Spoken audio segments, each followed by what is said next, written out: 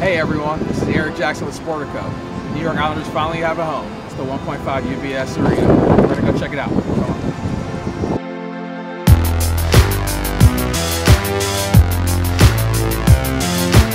on. So you'll see that I always tell everyone, show me the event level, and I'll show you the design of a good building, because you got to build from the event level up.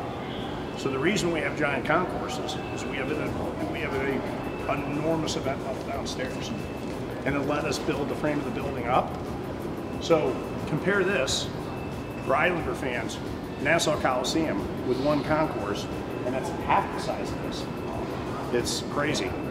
So you'll see a lot of Islanders in the building, but you'll also see a lot of music in the building, and I'll show you things that we put in the building that we're very driven by making the building acoustically perfect.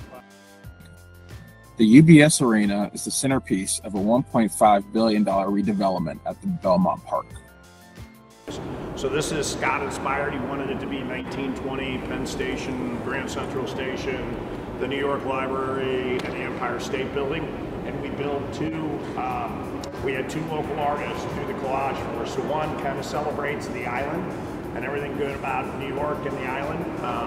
And then the other one celebrates everything that's unique about Belmont Park and the historic things that happened here at Belmont Park over the years. So this is where 80–85% of our fans come in through this hall, and we wanted this to flow into the rest of the building. This building's very vertical.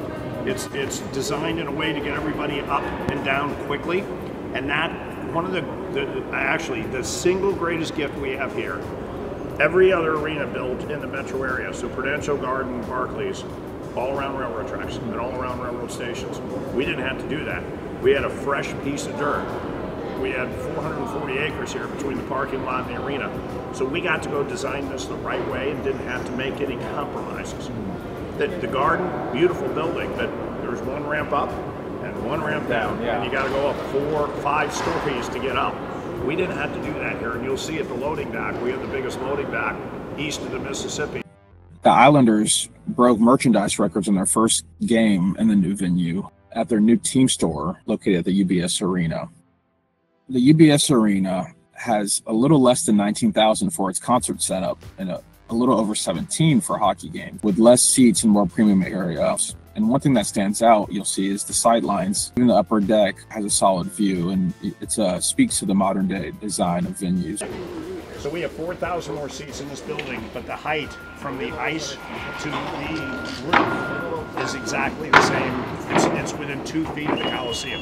You see the satellites there and the satellites here, and for the first time ever, we're going to try to test that because we know 5G zaps the system, because it's just so much more power that people are trying to put on the system for everything they could pull down.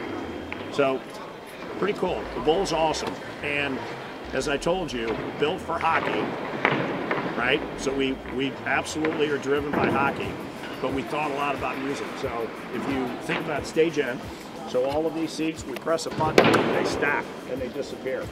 So they retract back, we put the stage tucked in there that gives us more seats.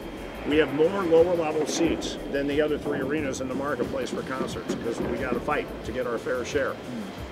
We thought about acoustical treatment in the ceiling everywhere. We thought an awful lot about P1s, which are the high-end seats, so we have more lower level seats than anybody.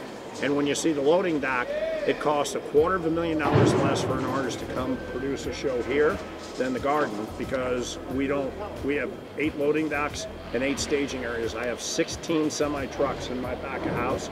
They do 1. So we could just get artists in here a lot quicker. Before opening the UBS Arena, they inked a 20-year naming rights deal with UBS Bank, about roughly $350 million. They hold the naming rights for their most premium area, the UBS Club. That's where fans will see opera-style boxes with New York City finishes and a nod to New York City bars and restaurants and old boutiques. They've gone from over here, I call it the outhouse, to the penthouse, because if you look at this, it's as nice as anything I've ever seen. And We have a very, very successful team store on the west side of the country with our Climate Pledge Arena and the Kraken store, and we're just annihilating all records there. I've never seen anything like it.